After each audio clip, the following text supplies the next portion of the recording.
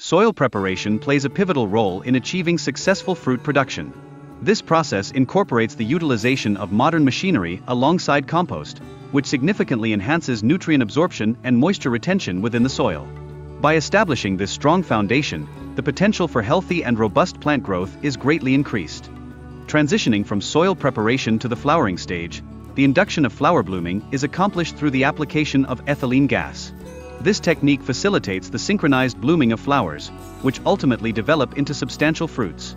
This phase is critically important for optimizing harvest yields and ensuring a fruitful production cycle.